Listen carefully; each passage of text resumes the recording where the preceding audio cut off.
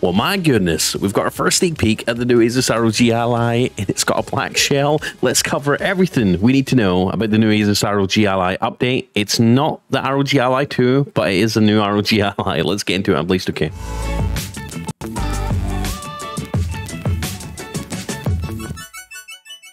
So kudos to Retro Gamecore for basically letting me know this happened. So according to this article, The Verge covered it. The next ROG Ally will have the same chip, the same screen, substantially larger battery, which is something, let's be honest, we've all been asking for, and more RAM, so potentially 32 gigs of RAM, which is amazing. Finally, a lot of people have been asking for that, and a lot of people require that if they're going to be using their handheld as a full-fledged desktop gaming PC. But also use it for productivity. A lot of these apps require bigger, more RAM, specifically 32 gigs and above. So it's going to have a new M.2 2280 drive, a new SD card placement. We all know why that is, right? Because people were putting their expensive micro SD cards in their ROG Ally, and months later of running games on the micro SD started to fail, because the SD card slot was overheating, which sucked. And a lot of people had to RMA theirs in for this issue, and it still is an issue to this day. So thankfully they finally fixed that, and it's going to have a new black shell color. So I think maybe they were inspired just a little bit by the MSI claw potentially, but honestly, frankly I'm happy about that, because I'm just not a fan of white plastic games consoles, because they get stained over time, they yellow over time. I thought it was a weird choice when they came out with that original ROG Ally, as with a white color, but maybe they were already thinking ahead of the new ROG Ally 2, or in this case, ROG Ally X, and we'll get into more about it in a second. It's going to have tweaks to its controls, so hopefully Hall sensor sticks, and of course a higher price tag. So more or less same screen, bigger battery, more RAM, new M.2 drive, new SD card placement to prevent your SD card from heating up and failing, and obviously a black shell color. So tweaks, improvements across the board, and they've also got a new eye which they've announced and which we'll cover in this video.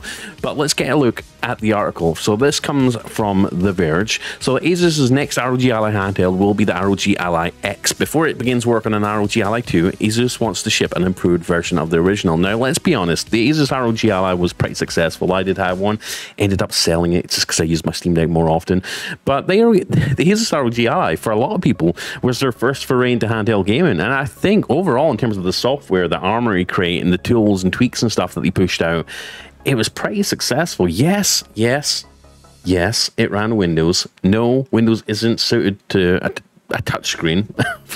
No matter how many people argue it is, it's not. At least not yet. It's still functional. It's just not there yet.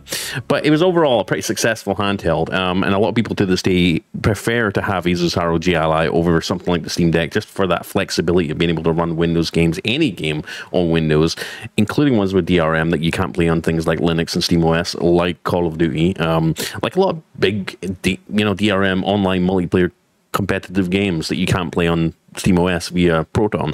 A lot of people like that flexibility on Windows, and I don't blame them. It's nice to have.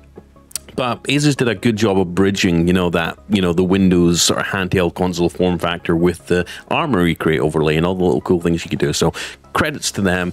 Asus ROG Ally successful, and it must be pretty successful for Asus if they're going to release, obviously, a mid-cycle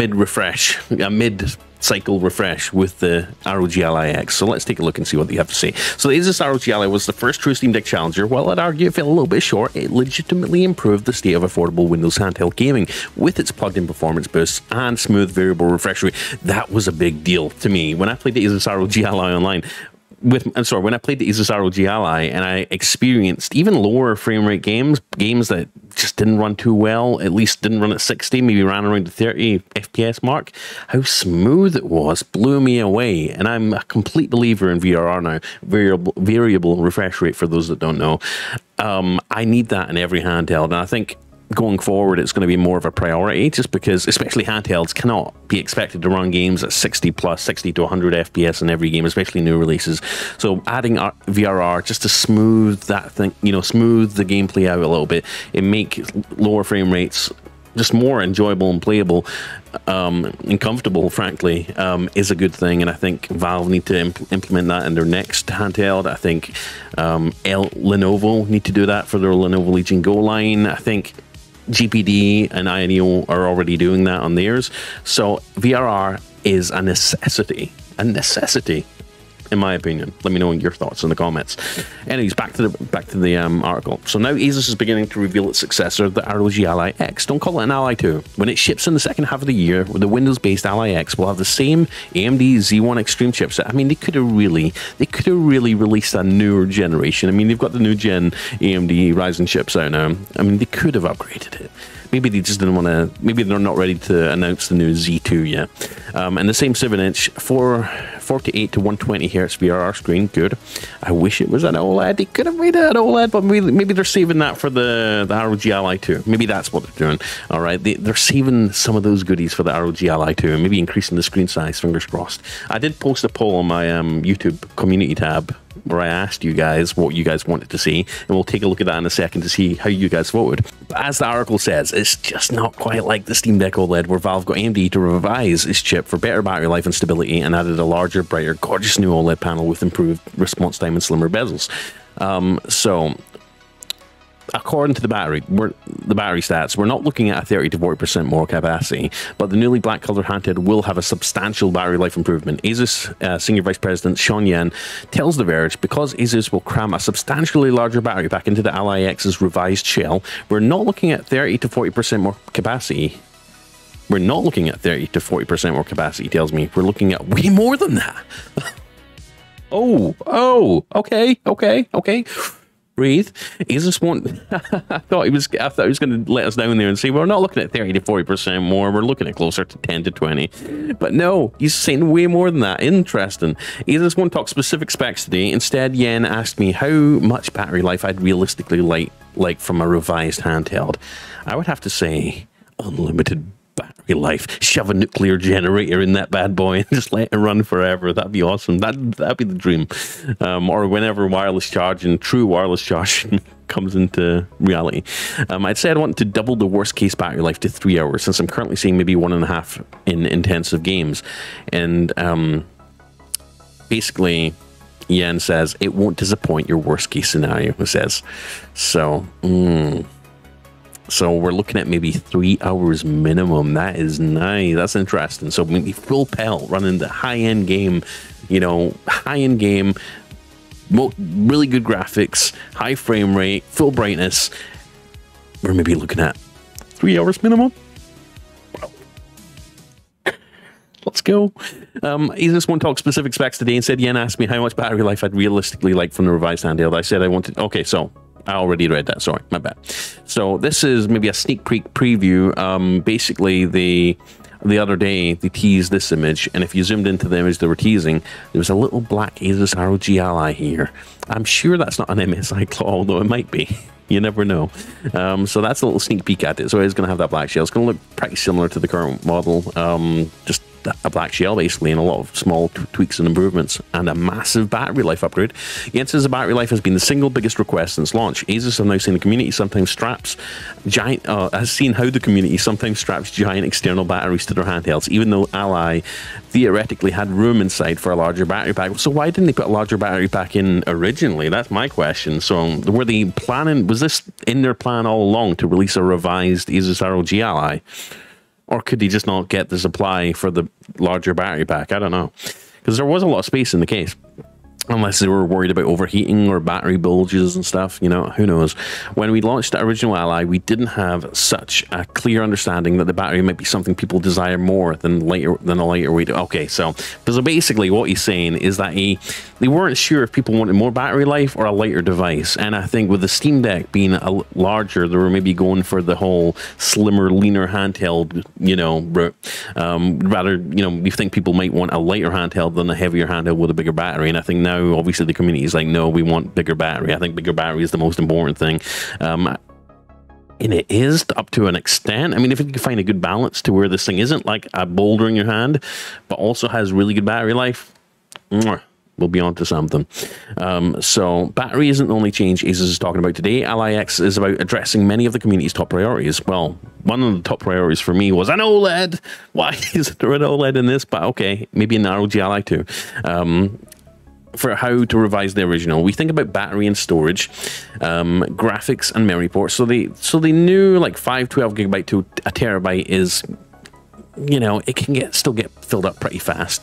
Graphics, well, they're putting the same chip in this, so they never address that, obviously. Memory, yes, I think if you're going to be docking this thing to a couple of monitors, I think having more than 16 gigs of RAM is going to be really beneficial, especially if you're just wanting to use your ROG Ally as a desktop PC for productivity, for video editing, for photo editing, for 3D design, for art, you name it. You know, if you're going to be rendering things, you do need more RAM. So the option that, you know, being able to have more than 16 gigabytes is a necessity for those people, and a necessity for me, especially if you're going to be docking this thing up to like multiple monitors and, you know, having like a bunch of windows, a bunch of tabs open, doing multiple things at once. Having more than 16 gigabytes is a necessity now if you're going to be taking this thing seriously. So I'm glad they've finally done that. And the elephant in the room, and the thing I'm really wanting to know is, are they going to put real USB-C 4 in this thing to support external graphics amplifiers that are not their own proprietary one? I sure hope so. I really hope so. I want to run this thing with like 2-3 monitors maybe, with an eGPU. That would be my dream. I don't want to buy their Asus external power GPU unit that costs like $1,500 that only serves one purpose, and that is to use it with the ROG Ally. No, I want to build an eGPU that works with any device that has USB-C or Thunderbolt, right? So I really hope they've done that. They're not telling us if they have yet. I wouldn't be surprised if they don't, but that was one of my biggest complaints. Ports, obviously, it would be nice to have a second USB-C port. I think that would be a big deal. They're not going into whether they have or not. We won't know till we see the device itself. Our goal is to fit as many of those as possible into a device like this, says Asus Senior Product Manager Gabriel Meng. I think they are going to be holding on to, you know, a lot of these things, like OLED, like more ports, maybe USB-C that supports eGPU. I think they're going to be saving that for the ROG Ally 2. This is just like a mid-generation refresh, I think. Anyways, no specs today, but Asus says the Ally X should have more than its current 16 gigs of RAM, so that you can allocate lots of it to the GPU without impacting the rest of the system. It should have a longer M.2 slot, so you're going to be able to put, you know, a lot more. You're going to have more variety for SSDs, you know, full-size SSDs, hopefully. Maybe not full-size one, maybe the one that's larger than the one that's than the 2280 that's in it right now. So buyers can easily find and purchase larger SSD upgrades than the current M.2. Oh, the 2230 is the one that's in it right now, so the next one's going to be 2280. Okay, so it's slightly bigger. The Ally X should also even be more repairable with redesigned joystick modules that are interchangeable and upgradable. Yes! I imagine if GuliKit steps up, come on GuliKit, give us those sensor sticks, please. Well, I didn't get to see it for myself. Asus said the handheld will be slightly heavier due to the larger battery. That's okay. I mean, it wasn't too heavy to begin with revised grips and slight tuning to things like the D-pad, joysticks, and triggers. Nice. I hope we're not going to have like a massive dead zone like we did when the first ROG Ally came out. That really killed games like Call of Duty on it. So that is kind of exciting. And well, Asus won't admit that the Ally's SD card reader ever had any fault. He tells me that it's the exact same SD card reader it uses in its laptops, and says it doesn't believe any issues actually had to do with overheating. Really? Really, Asus? Tell that to the people on Reddit who had to RMA their device, who had to send their device in for repair, had to wait to enjoy their handheld because, and also lost money because their SD card got broken because of this thing. I'm pretty sure it was overheating. I mean, the community did tests. It seemed like that was the case. The Ally X will have a rearranged motherboard layout that sounds like it'll move it away from the system's vents. Yes, smart move, smart move. We don't want people to think that's what we had to do, Meg says. Of course not, because they still want to sell the original one, right? Of moving the SD reader. We had to move things around the board to make them fit. Okay.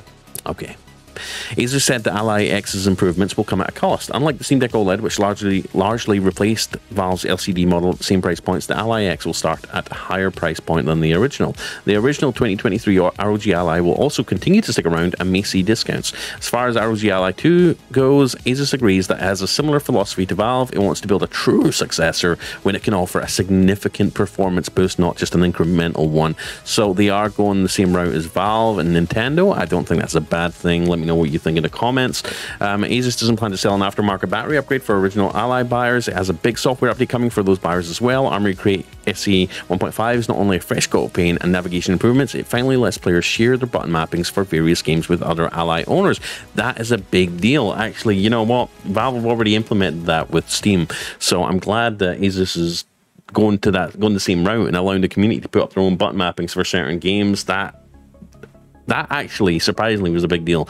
And when I played the ROG Ally, and I was surprised not to have that really without having to boot into Steam and go into big picture mode and do all that sort of stuff. So while we're here, let's just take a look at the new Armory Crate SE 1.5 update. The next major software update arrives in July 2024. So a more intuitive UI and even more customization, beautiful intuitive new interface design, new layouts for game library, make it easier to find your next game, grid view, list view. List views new, horizontal view new, or customize your own. Oh, okay. New ways to find your game, sort, filter, my favorites new. More functions under game profile, like adding the game to my favorites. Nice. You could have your favorite games at the front. Very good. Or at the top of the list. New light mode option. Oh, so we're going to have a light mode as well. Light and dark mode. Light for the day, dark mode for the night. Awesome. A new function, share your game profile button mappings with the community or use a game profile shared by others. That is going to be super helpful for those old games that maybe don't have controller support and people have to map keys and, you know, PC inputs to buttons. Being able to have, you know, have the community to go to for that for these older games, I think it's going to be a big deal. Turn AFMF AMD fluid motion frames on or off in Armory Crate SE. Uninstall games faster. Tap an option in SE Armory Crate, or go right to Windows installed apps window. Sweet. So here's the new interface design. That is very sleek. Okay, I like it. A beautiful and more intuitive navigation view. 5 navigation items plus indicators such as time, Wi-Fi, Bluetooth, and battery. Control assistance showing you the current active options. New layouts for game library. Okay, scrolling vertical, top, center, bottom. Cover art alignment. So you get to choose the alignment of the cover art. That's kind of nice. So you change the cover art size. Game titles show background image. So there's a lot of customization here that you can only really do on something like the Steam Deck with Decky Loader. That's pretty cool. New way to find a game with my favorites. Okay, nice. Wait, hold on. Okay, so your favorites are sort of sorted out. You can go to your favorites. Cool. Grid view, list view. The list view is nice. I'm going to stick to the grid or the horizontal view. I think the horizontal view looks kind of nice. Looks very SteamOS inspired. Share your button mappings. Share your game profile with the community or use a game profile shared by others. That's kind of nice. Okay, cool. And there we go. New UI, new Armory Crate, new ROG Ally. Not a lot to complain about, really. Let me know what you think in the comments. Are you going to be upgrading? Yeah, just let me know in the comments. Anyways, I'm Blaze2K. Check the links down below for some really cool links. Check out Pixelbyes over on X. If you haven't already, links down below. Subscribe, follow Pixelbyes on X. You won't regret it, I promise. And yeah, hit like, hit subscribe, hit the bell icon down below. And thank you for being part of this community as well. Special thanks to all our members over here who support everything I do, who click that join button down below and help me keep doing what I do. And if you want my opinion, if you just want to see me play some games here and there, if you just want me to remain on YouTube and help me stay here and do what I do, then you can become a member. You don't have to. Just clicking a like on every video really helps out. Anyways, I love you, I appreciate you, and I'll see you in the next video. Peace. I'm Blaze2K.